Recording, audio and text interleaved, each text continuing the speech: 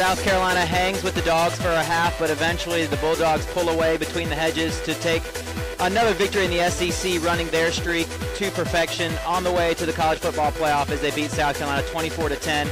How can South Carolina get back to their winning ways and try to put the final nail in the coffin with the Florida Gators? The South Carolina men's basketball team did not fare all that well over the weekend. Also, with their hoot for hurricane relief, we'll talk to you about that exhibition game against Virginia Tech, update you with the score, and look ahead to the regular season for men's basketball. Take a ride around the SEC as well. A lot to get to on the program. Let's get started right here on the Carolina CrowLine. Follow the show on Twitter at Carolina CrowLine. Email the show at gcsportstalk@gmail.com.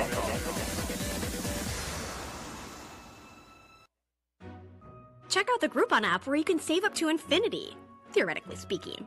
Actually, you can save up to $100 a week on what you do every day. Suppose you saved $10 on tacos and took that $10 and used it to get more great restaurant deals on Groupon, like Italian or Chinese. Pretty soon, you could save a ton. Brunch? Check Groupon. Dinner plans? Check Groupon. Hungry? Use the top-rated Groupon app to save up to $100 a week on what you do every day. Download the app and save. Groupon. Men, if you're like me, you appreciate the feeling of a clean, smooth shave from a quality blade. The sort of shave that cuts clean without the burn. So why are you messing around with generic razors that cost $32 for an 8-pack when you can shave with Harry's high-quality German-engineered blades for half the price?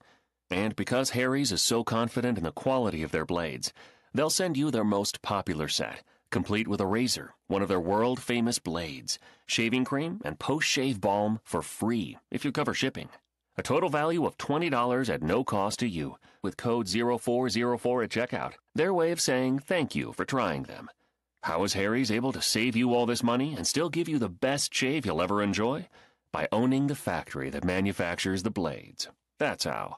Go to harrys.com now and enter code 0404 at checkout to claim your free trial set and post-shave balm. That's harrys.com, code 0404.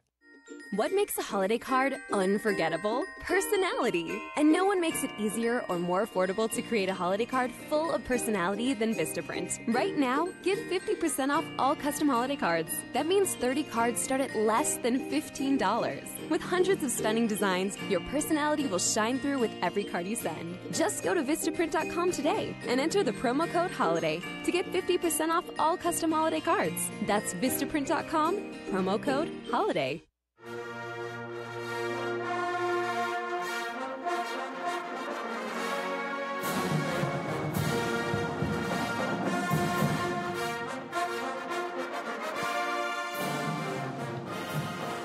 What's up, Gamecock fans? This is the Carolina CrowLine here on the CRM Sports Studios. I'm your host of the show, Tyler Garrett. We're just getting things started off.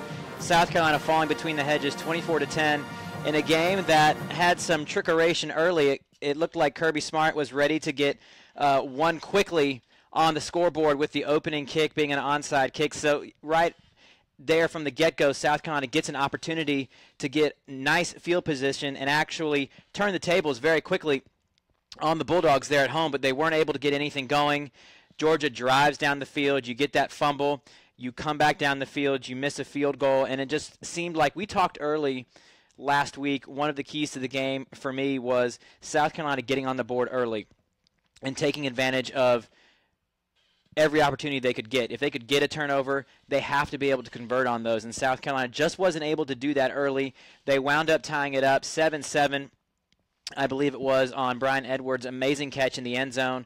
But you just had the sense that after a while, Georgia was going to start to pull away. And in the second half, that's basically what began to happen. It was just too much for South Carolina. They had their opportunities, but it just seemed like offensively they were never quite in the best position to take advantage of their opportunities. Jake Bentley gets the arm hit there the last play right before halftime when South Carolina has the ball. It would have been a wide open pass to Brian Edwards deep down the middle of the field. He gets his arm hit. He winds up just tossing a wounded duck straight up in the middle of the air. That gets picked, and it was just that kind of game. It seemed like South Carolina was on the verge to make something happen, but they couldn't quite just kick the door down and really put Georgia in a situation where they had to make plays when it counted. And Georgia, again, we knew what they like to do offensively. They like to run the football, and there was going to be no secret how the game was going to play out. Although early in the football game, it seemed like Kirby Smart really wanted to establish Jake Fromm and his ability to get the defensive backs moved out of the box, because you could tell South Carolina was stacking the box early, and Georgia's game plan was going to be to try and loosen the box a little bit, get some of those defenders out of there to establish a running game later on in the football game. And that didn't really happen. South Carolina was like, you know what, you can throw all you want. And they were perfectly happy playing 8 yards off the receivers, and they were going to give them little out routes and little hitches and things like that all game long.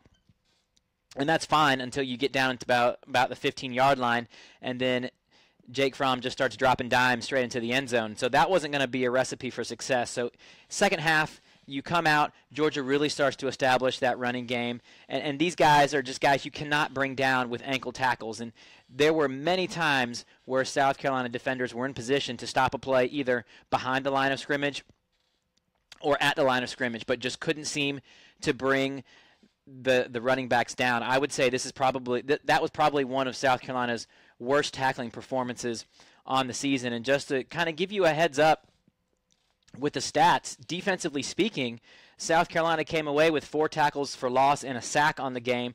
Georgia only had 5 tackles for loss and 2 sacks on the game, despite the fact that they didn't allow South Carolina to do anything on the ground. South Carolina only 17 carries for 43 yards, completely a one-dimensional offense. But at the same time, South Carolina experienced success throwing the football. I thought it was actually a pretty well-played, well-called football game from an offensive standpoint for Kurt Roper throwing the football. I thought Jake Bentley had a pretty doggone good game as well, 21 of 35 for 227 yards and a touchdown. Of course, he had the 2 picks, one towards the end of the ball game where he was just trying to hope for something to happen, and then that batted ball right there before halftime. But when you give up 242 yards on the ground for Georgia, that's not going to be a recipe for success for South Carolina. And I believe South Carolina, actually, I had to go back and double check, but South Carolina held Georgia below their average for rushing yards per game. I believe Georgia is averaging 280 yards on the ground per contest. So you hold Georgia to below their average, but still 242 yards. If you give up that kind of yardage, you're not going to win many of those football games. And just to give you an idea, to hit you with some more stats, Georgia, 438 total yards for the contest. South Carolina only with 270, and 227 of those 270 came throwing the football. So nothing doing with the running game. I actually thought that after we saw the success that Jake Bentley had on the zone read with the quarterback keep last weekend, or excuse me, the weekend prior, I guess I should say, against Vanderbilt, I thought they were showing that a week early for the Georgia Bulldogs to stand up and take note of that. Something else to game plan for, something else to spread the defense out and create those one-on-one matchups. They did not work the quarterback keep against the Georgia Bulldogs at all. They tried to run between the tackles a lot against the Georgia Bulldogs, which hasn't really been successful for anybody at all this season. You had a couple of outside runs, but overall those were basically stopped, and it was going to be up to Jake Bentley to throw South Carolina to a victory, and it just wasn't going to happen.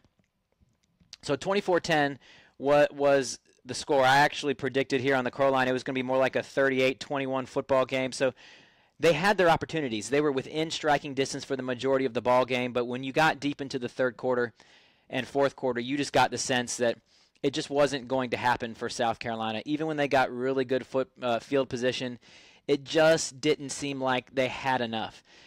When South Carolina was able to drive the football for scores, they converted on third down.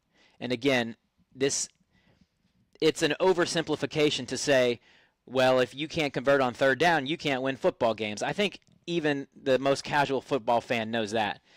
But if you cannot consistently perform on third down, you're going to have a hard time winning important big-time ball games in the SEC. South Carolina only 4 of 12 on third down against the Bulldogs. Conversely, Georgia 8 of 13, over 50% on third down, and a lot of that was throwing the football. When you had the defensive backs playing off and allowing Jake Fromm to complete those short outside throws, they just marched methodically down the field, and that's exactly what they did in the third quarter. Coming out in the second half, Georgia took about 6 minutes. There we go. That sounds like a number I know. 6 minutes off the clock in the third quarter, and that was the game plan. Once you establish that lead, drain that clock and don't give the opponent the opportunity to crawl their way back into the football game. And that's a lot like what Will Muschamp and Kurt Roper have tried to do this season when they've established a lead, just like what they did against Vanderbilt, and Vanderbilt was almost able to come back and win that football game. Nobody was picking South Carolina to win this football game. Vegas had them at a 23-point spread. I thought South Carolina did a very good job hanging with the Bulldogs for as long as they could. Last week on the program, we talked about this was going to be one of those measuring stick type of games for South Carolina to see where they actually fall in the pecking order of the SEC East. And right now, coming off of that performance, I would have to say the outlook is pretty optimistic for South Carolina football moving forward. At this point in the season, overall, in terms of long-term success, I think Georgia and South Carolina are really the only teams in the SEC East that are trending in the upward direction for the rest of 2017 and beyond, 2018 and 2019 into the future. I think you can start to maybe put Missouri in that category a little bit, but they like to beat up on a lot of little teams when it comes to the SEC play. They're still not there yet. Kentucky, they're just they seem like that 500 team that they're going to be right in the middle. I wouldn't call them trending up or down necessarily. I think they're just kind of hovering around the middle of the pack in the SEC East. So right now, the way I see it, you've got the Gamecocks and you've got Georgia, who are going to be vying for the top spot in the SEC East, I think, for the next 2 to 3 years. So South Carolina didn't get blown out. They had their opportunities, and they did hold Georgia and limit what they were able to do offensively in spots. The problem was South Carolina wasn't able to sustain success offensively, and they weren't going to be able to stop UGA long-term over the course of the football game, and that led to a 24-10 loss. We'll head out to our first break. Stay with us. A lot more to cover right here on the Carolina CrowLine.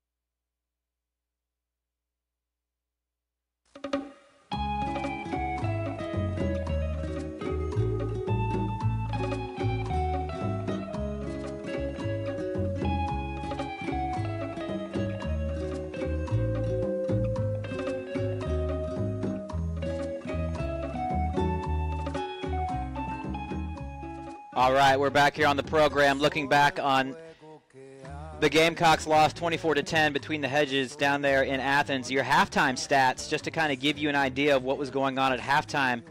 Georgia had 16 first downs by halftime. It was 14-7 at halftime. Georgia had already had 16 first downs, 4 of 6 on third down, and that was part of the problem for South Carolina. Again, this is kind of a stretch, and I don't know how many of you in Gamecock Nation can think back, but a game like this really, and the score-wise, there's not really a connection, but performance-wise, this reminded me, I always think back to the 2010 SEC Championship game when South Carolina was playing Cam Newton and the Auburn Tigers. South Carolina had early down success stopping Cam Newton and the Auburn Tigers, but they continually lived in 3rd and 4, 3rd and 5, 3rd and 3 against the Auburn Tigers in Atlanta, and you're not going to stop. South Carolina just had no answer for Cam Newton and Gus Malzahn in that running game, and they couldn't stop him on third down all game long, and that's what allowed Auburn just to go up and down the field on South Carolina in that championship game. I was watching the game on Saturday, and I kind of had that feel. You stop them for no gain on first down. You might let them get 3 or 4 yards on second down. You've got them on 3rd and 6, 3rd and 5, 3rd and medium, and then you just let them convert time after time after time. So it kind of had that feel to me. Georgia had 124 yards on the ground at halftime, 126 yards passing, 250 total yards by halftime for the Bulldogs. Now, the score didn't reflect it. They weren't able to get it into the end zone. You had that turnover by the Bulldogs right there on the doorstep going into score. That was one of the reasons why the score looked the way it did. Georgia potentially could have been going in 21-7 at halftime, and things really could have gotten out of hand there. But at halftime, Bentley 11 for 17 for 139 yards, 2 sacks in the first half. And then you had 19 total yards rushing in the first half. I mean, the running game has got to improve. I don't think you'll find a Gamecock fan that is going to tell you that no, we're good with the running game the way it is. One thing I did really love was how Jake Bentley was able to spread the ball around and find success with whatever playmakers they've got left. You got Brian Edwards, 7 catches for 62 yards. Hayden Hurst, he was wide open in a couple spots, still was missed by Jake Bentley a couple times, but he had 7 catches for 93 yards. Brian Edwards added the touchdown. Ortre Smith continues to come on, 3 catches for 36 yards. Shi Smith, I was waiting for Shi Smith to break out. Eventually got 1 catch, I believe, there in the second half, deep down the field, 2 catches for 28 yards. But right now, you've got to have somebody else step up. It's going to be easy to take away Hayden Hurst and Brian Edwards for opposing defenses down the road. You've got to have these other young receivers step up. Deebo Samuel is not walking through that door. So you've got to have somebody else step up and become a weapon for this offense to give the defenses something else to defend. We're going to kick it out to Coach Will Muschamp, let you preview the upcoming SEC matchup against the Florida Gators. I appreciate it. Got the Gators here. Got the Gators here at noon at Williams-Brice. We need to have an early crowd and a loud and proud crowd. I know our guys are excited for this next 3 games at home, and looking forward to getting back to Williams-Brice.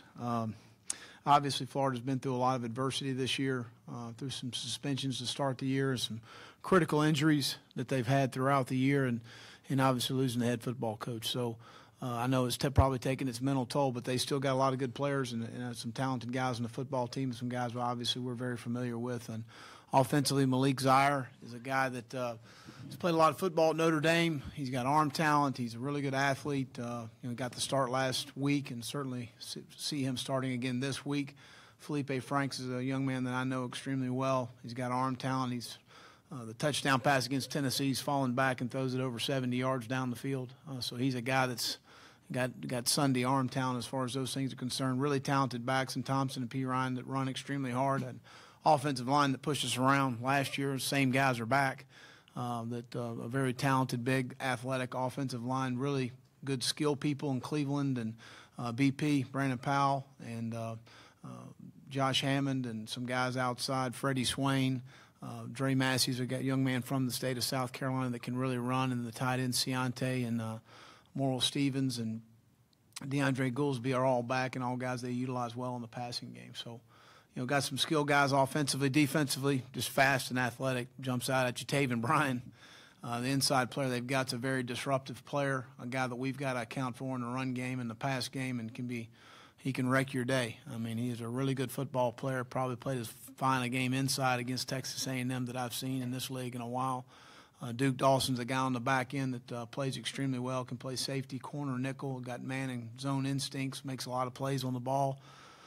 Dangerous guy there. And then you got 2 freshman corners playing really at a high level, Marco Wilson and C.J. Henderson. And I think C.J.'s got 3 or 4 interceptions on the year, and he's having a really good year for it. Chauncey Gardner does a nice job. C.C. Jefferson, Zaninga's a guy on the edge.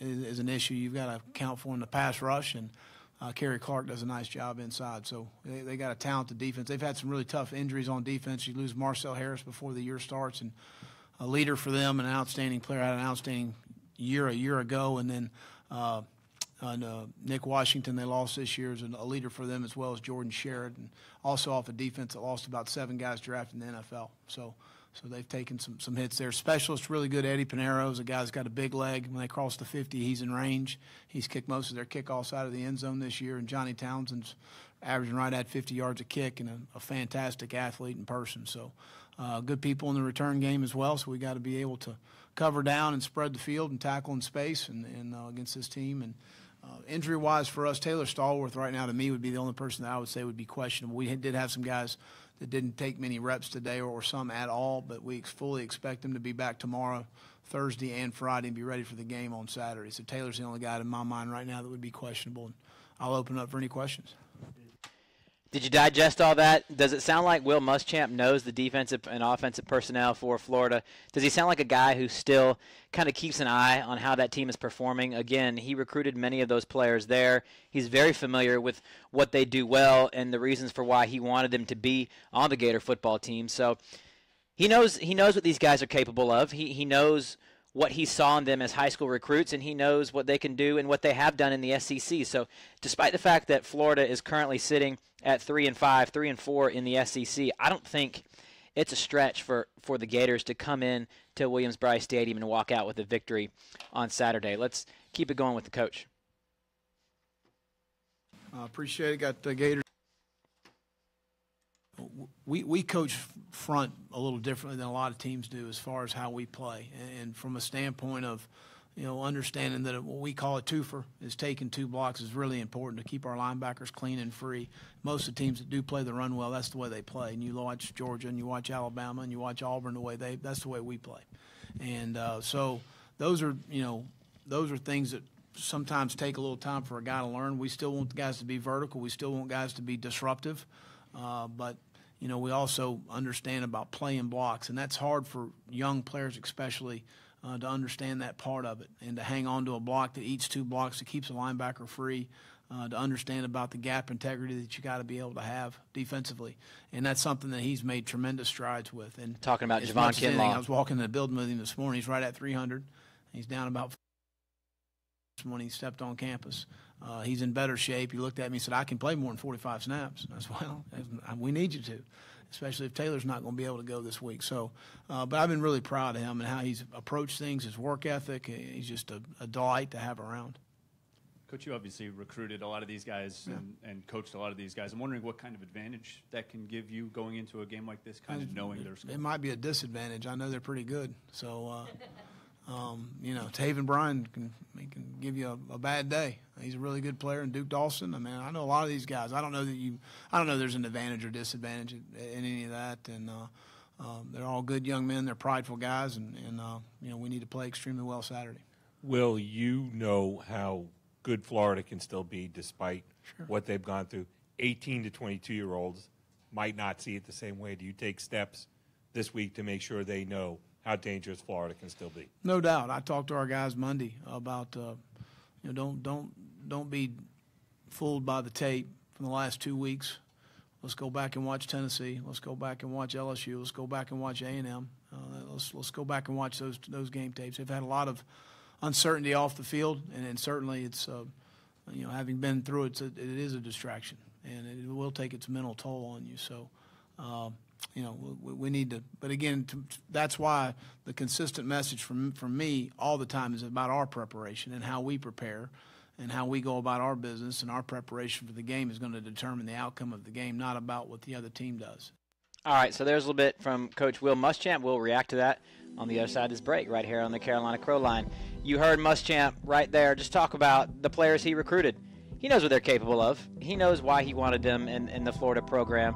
So he's very well versed in what the Florida defense is capable of. And while they haven't had success dropping their last 4 games, South Carolina, we know, they don't have the offensive talent just to roll their helmets out there and expect a victory here in the SEC. So we'll talk about that on the other side of this break. We're also asking Gamecock Nation, what do you think the final record for South Carolina is going to be in 2017? You're listening to the Carolina CrowLine.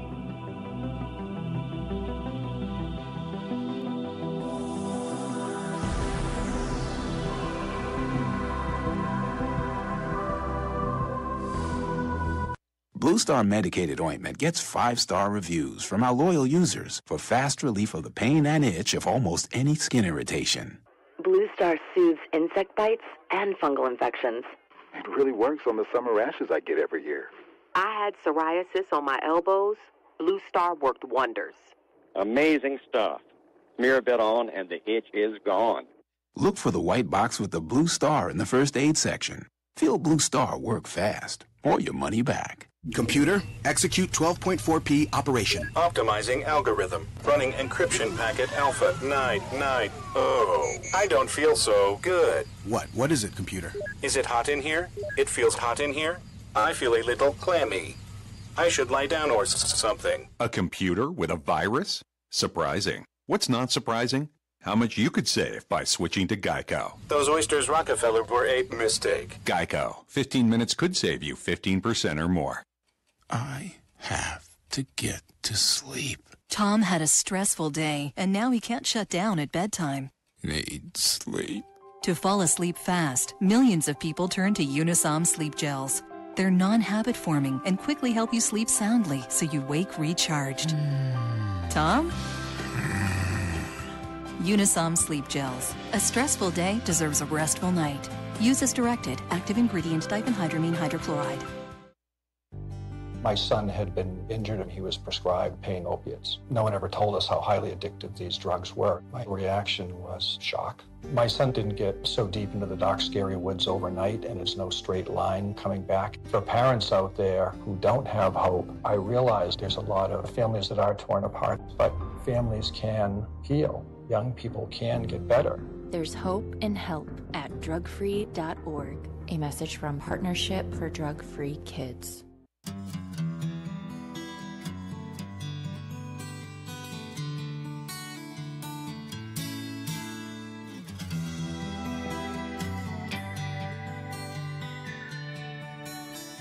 And we're back here on the Carolina CrowLine. Tyler at CRM Sports is the email address. If you want to get involved in the program, just shoot me an email, Tyler at crmsports.com. Hit us up on Twitter at Carolina CrowLine. Like us on Facebook as well. Go ahead and get the Carolina CrowLine as a podcast. Just jump onto iTunes, hit subscribe, and you'll get the CrowLine every week when it becomes available. You can also stream the show. You can stream the show. Carolina.libsyn.com. That's Carolina.libsyn, Libsyn.com. You can also download the Gamecock Sports Radio app. You'll see the Carolina CrowLine there during the middle of the week, and you will get all the other Gamecock and college football related podcasts that are available and pushed out to the Gamecock Sports Radio app, courtesy of V Sporto. We're asking Gamecock Nation right now, what do you think the final record for the South Carolina Gamecocks is going to be in 2017? Currently sitting 6-3, 4-3 in the SEC with one SEC game remaining, 3 games left on the schedule. Of course, Florida here at home, Wofford here at home, and Clemson here at home to wrap up the season. South Carolina, like I mentioned, 4-3 in the conference, sitting in a solid second place, 1 game ahead of the Kentucky Wildcats, who sit 3-3, and of course behind Georgia, who are 6-0 in conference play. By the way, that figure could change now that Georgia is the number 1 ranked team in the college football playoff. Georgia going on the road, I believe. Let me check my master schedule here. Yes, Georgia going on the road to Jordan-Hare Stadium and take on Auburn.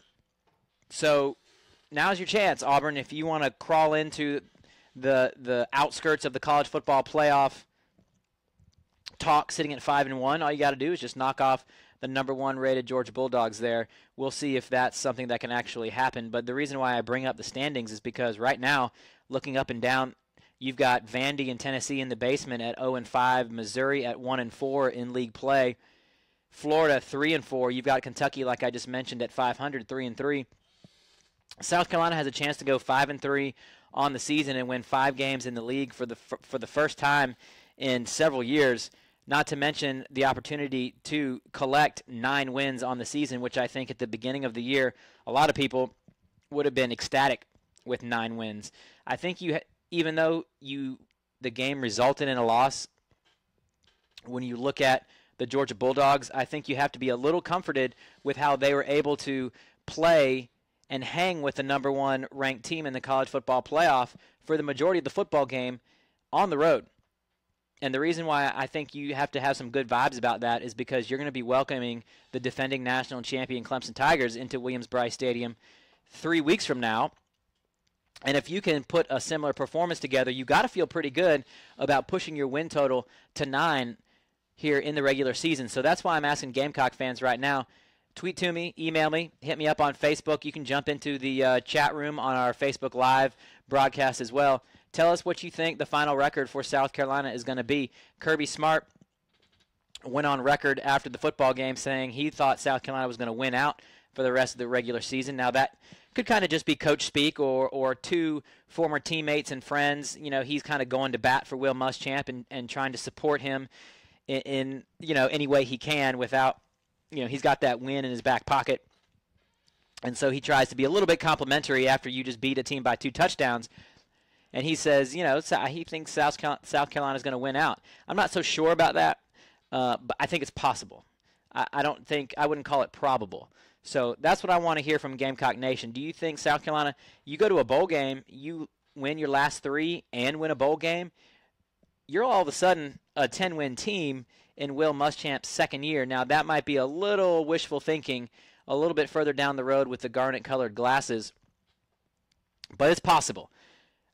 Anything's possible at this point, I think. So the potential is there. That's the bottom line. The opportunity is there for that to happen. So let us know what you think is going to happen. Carolina could drop 2 of their last 3. We know that is possible to happen as well because we know, being Gamecock fans, you guys know the kinds of crazy nonsense that Gamecock fandom is.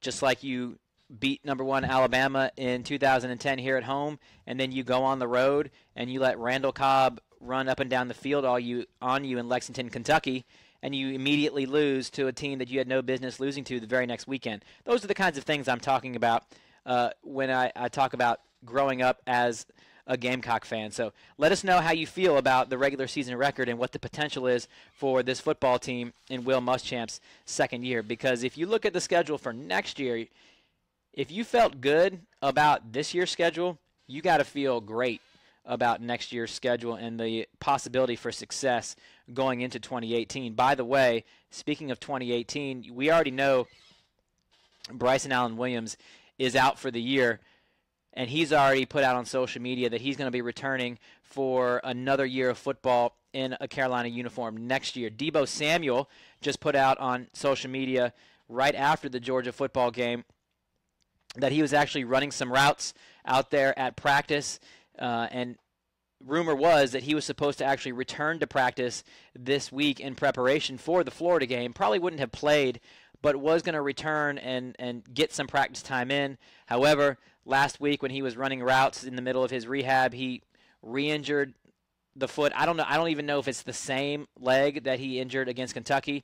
But anyway, it goes down officially as, I believe, a foot sprain. And so Muschamp updated his status and said he's out. He's just out for the year. This most recent injury is going to put him out for the year. However, Deebo put out on social media that he's actually planning on returning to South Carolina in 2018. A lot of people thought he was going to be someone who was going to declare for the draft.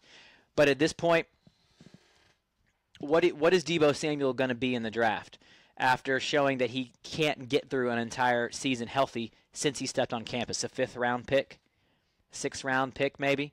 I think what he needs to do, and I think he knows this, and this is part of the reason why he decided what he did, he's got to show that he can get through a season healthy, because teams aren't going to draft somebody who they don't think is ever going to play for them.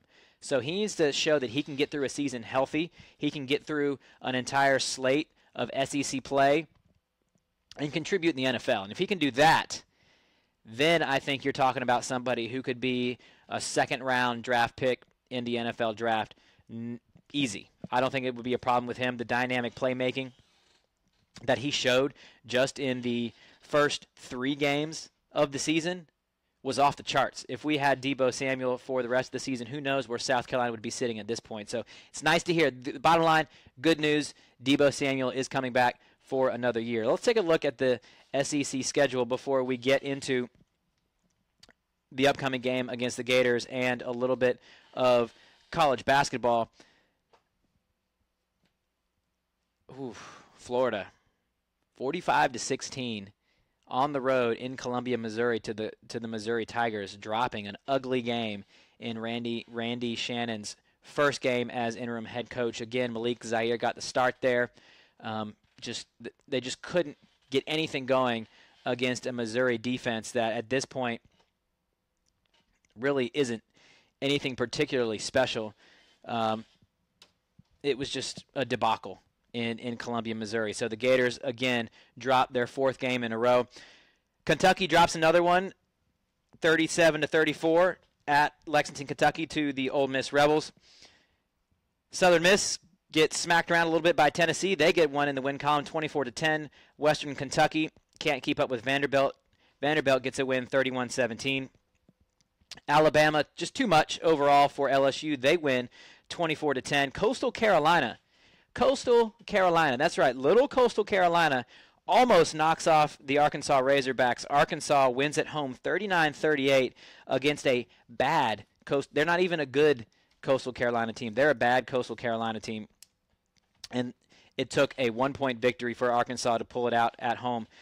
Auburn, 42-27 all over Texas A&M. It looks like that's pretty much going to be the end for Kevin Sumlin. If you're keeping up with the rumors, it seems like he's going to be asked to step down at the end of the season. Mississippi State wins 34-23 over UMass.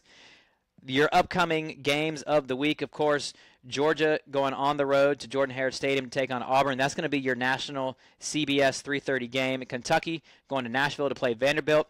Missouri welcoming Tennessee at home. Of course, we know the Gamecocks are playing on national television on CBS at noon against the Florida Gators. Of course, that's going to be a 12:09 kick time. Don't let that fool you. If you're getting a little bit late to the stadium, you still got time to get into your seat. Alabama going out to Starkville to play the Bulldogs. Arkansas going on the road to Baton Rouge to play LSU. Ole Miss welcomes Louisiana Lafayette. And Texas A&M is going to try to get back to their winning ways against the New Mexico State Bulldogs.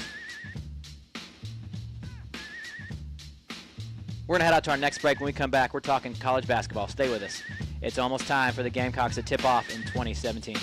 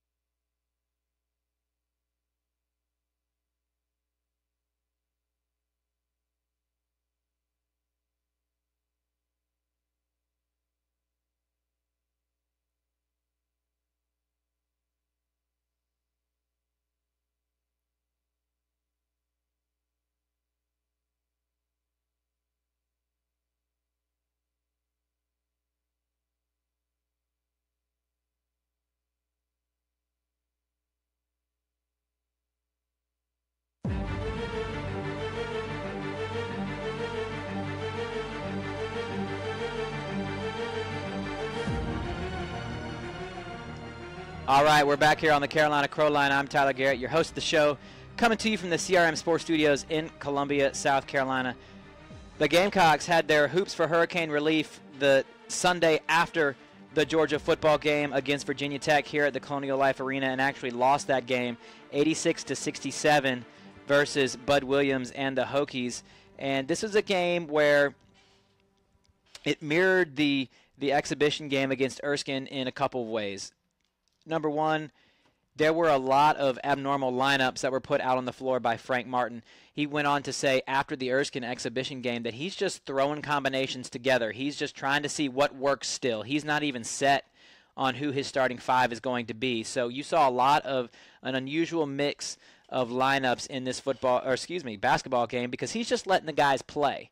He's just trying to get these new guys as much experience and as many minutes on the court as he possibly can. When you factor in the fact that Corey Holden did not play in this basketball game, when you look at the stat sheet and Silva and Coatsart only played 23 minutes combined, spent the majority of the game sitting on the bench.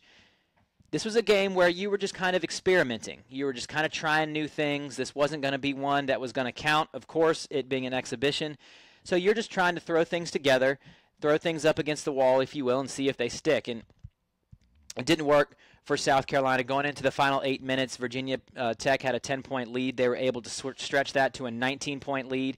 And South Carolina really had no answer. This was a foul fest, I guess is one way to put it. A lot of trips to the line for Virginia Tech. South Carolina didn't even get that many trips to the line. I believe they took 8 trips to the foul line.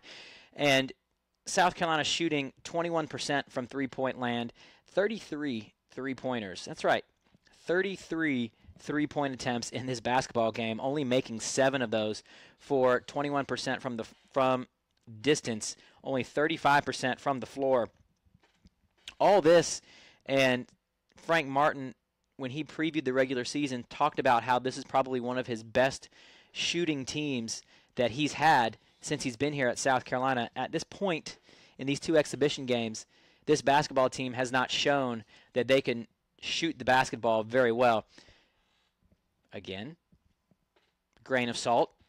These are 2 exhibition games. Frank Martin is still trying to find combinations of the lineups that work. The team is still trying to come together.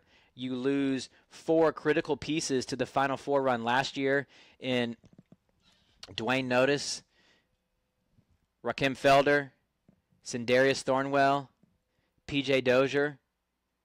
I mean, that was basically the backbone and the brain and the heart of your lineup last year. So it's going to take a lot for this team to come together and turn into a different version of the South Carolina Gamecocks. You've got a lot of new faces. As a matter of fact, you probably have, I know you're going to have at least 3 new starters in your starting 5, and almost everybody coming off the bench is going to be a new face. And the people that were on the team last year that you're going to see are people that didn't even get very many minutes last year. I'm talking about guys like Kadeem Gee, who might have, I think he was averaging like 2 minutes a game by the time the end of the regular season rolled around. He's going to be expected to step up, but then you have so many new faces that you're trying to integrate into this offense and turn them into the I'll put up my air quotes, the Frank Martin type of basketball player that he wants here at South Carolina, the tough, gritty, defending, rebounding basketball team. This team, if they cannot get their shooting problems fixed, this is going to have to be an inside-out team. You're going to have to feed the ball into the elbow, into the post, along the wing. You're going to have to get touches for Silva. You're going to have to get touches for Coatsar. The offense is going to have to go through these guys in order to loosen up the defense and try and get shots for the guards to be successful, these good wide-open looks. And this is going to be a smaller lineup than what we were used to seeing last year. So these guys are going to play a little bit faster, would be my guess, try to get out a little bit more in transition and create some mismatch opportunities and some runouts and fast breaks, because if they cannot shoot the ball, they're going to have to manufacture offense in another way, and that's going through Chris Silva and Mike Coatsar, and then trying to get mismatch opportunities and getting the ball close to the basket. That was the bread and butter of South Carolina last year. They had the size to drive the basketball and to either convert or to draw contact and get to the line, and you saw that, especially during South Carolina's run in the NCAA tournament. Time and time again, they were able to score the basketball or get to the line and stay in basketball games that way.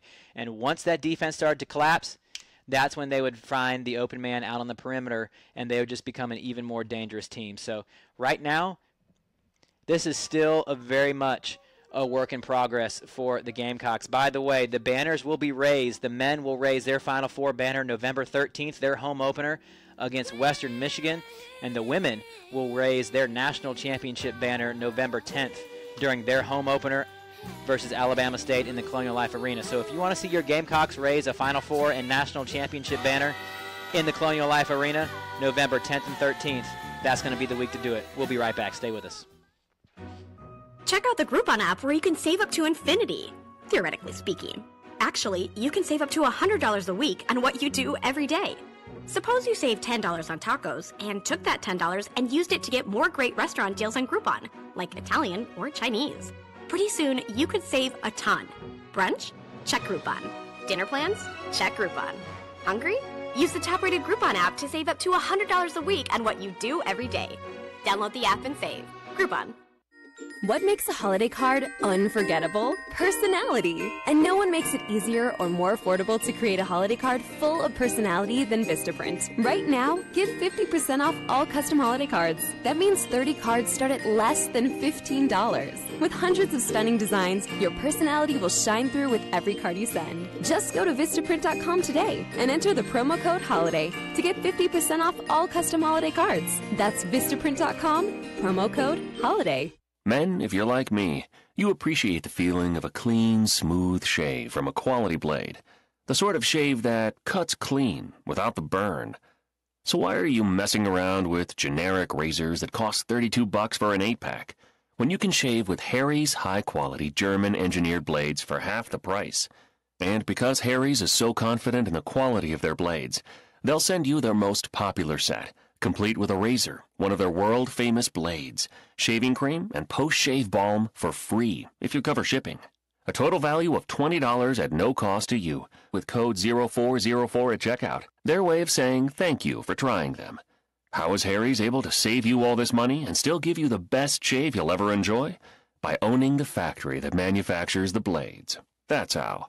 Go to harrys.com now and enter code 0404 at checkout to claim your free trial set and post-shave balm. That's harrys.com, code 0404.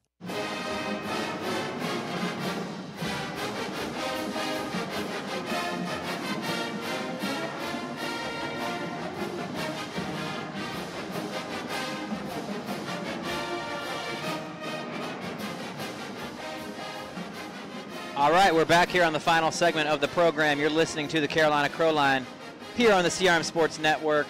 I'm your host of the show, Tyler Garrett. We call this a 2-minute drill because it's the final segment of the program. This is where I kind of just go through the upcoming matchup for the Gamecocks as they welcome the Florida Gators to town.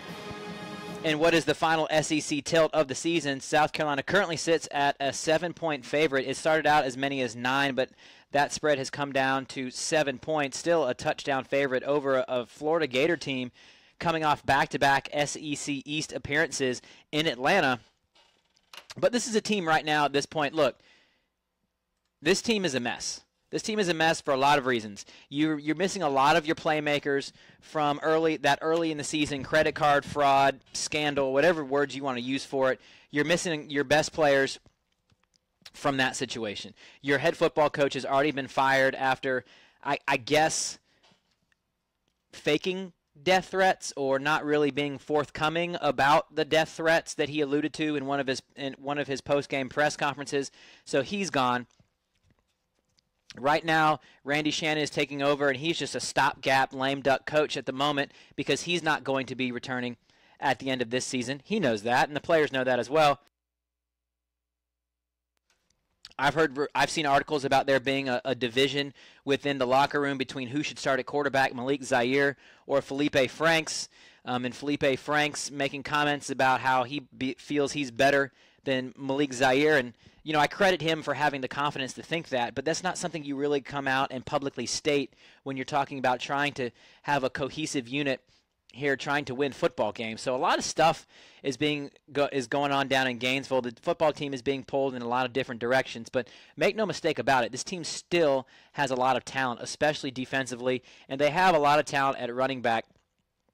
They are averaging 161 yards on the ground compared to South Carolina's 114. Both teams average right around 380 yards total offense. Yards allowed. So defensively, they're comparable in what they do. But when you insert Malik Zaire into the football game, now you're dealing with a running quarterback. And South Carolina has not done well with running quarterbacks. We've seen it this year with Steven Johnson. We've seen it with Kellen Mond in the true freshman. We've seen it before with people like Joshua Dobbs. We've seen it with people, quarterbacks like Deshaun Watson. So running quarterbacks do not get handled very well by South Carolina. And this guy is not the fastest. He's not a Cam Newton, but he is going to try and stretch the field with his legs, and he can't. Malik Zaire has the capability to do that, and he can also make all the throws. So this is going to be a guy that South Carolina is really going to have to be careful with, and that's going to be my number one key to this game. South Carolina, no secret, in the SEC, you have to stop the run game. And in this particular matchup, that's going to include the quarterback run. So it's going to be particularly important for South Carolina to make sure they stay gap sound. They play gap sound defense. The backside defenders are responsible for setting the edge, not to allow any cutback moves or any zone read quarterback keeps that allow them to get out to the outside of the football field where they can create those one-on-one opportunities to extend plays. That's gonna be my number one key to the football game. And my other key is going to be for South Carolina to run the football. South Carolina came off their best running performance against Vanderbilt. They immediately followed that up with their worst running performance against the Bulldogs. So I need to see creativity in the run game. I need to see productivity in the run game. These are the two things that it's going to take for South Carolina to win this football game. And the other part is you can't get complacent. You can't think that you're just going to show up and by virtue of the fact that you're playing in Williams-Brice Stadium, you're going to be able to win this football game. We saw that South Carolina can't do that against a team like Kentucky earlier in the season when they lost 23-13. You have to continue to put the pedal to the metal. You have to continue to protect the football and stay mentally in the game and stay mentally sharp so that you don't let the Florida Gators think for 1 minute that they have a shot in this football game. So those are my three keys to the football game. Overall, I think South Carolina is going to be able to win this one. I'm going to say it's probably going to be something around a 28-21 type of situation for the Gamecocks and the Florida Gators. And I think South Carolina gets their 7th win on the season and their 5th win in SEC play. But go ahead and tweet to me real quick before the end of the program. Let me know what you think the final record is going to be for the Gamecocks. It's at Carolina CrowLine. You can also email the show, tyler@crmsports.com. You can still jump into the chat room on our Facebook Live. You can continue to comment throughout the week on any news that breaks or any thoughts that pop into your head that you want to share and make yourself a part of the conversation. We can keep that going all week long. So overall, I think in South Carolina's final SEC game, if they can stop the quarterback run and the running game, if they can establish the run, keep Jake Bentley clean, and take care of the football, I think South Carolina is going to have a lot of success here. So I'm going to predict somewhere right along. I'm going with Vegas on this one. I think it's going to be somewhere in the neighborhood of a 31-21, 28-21 type of football game. I've got Salah in the chat room right now on Facebook Live. He says it's going to be 34-17. So go ahead and take Salah's prediction and place your wagers. If you were smart, you would take my prediction and place your wagers because you know that's actually going to be the right prediction between the two of us. That is going to be the program for this week. By the way, regular season for basketball gets started Friday, November 10th, as the Gamecocks go on the road to take on the Wofford Terriers up in the upstate. So that's going to be your kickoff to the regular season on November 10th. That's right around the corner. And it's going to be basketball season. I can't believe it. I'm really looking forward to it. I think South Carolina is going to be pleasantly surprised, the Gamecock Nation that is, with the basketball team in 2017. I'm expecting another push for the NCAA tournament. That's the program. I'm your host of the show. We'll see you back next week right here on the Carolina CrowLine.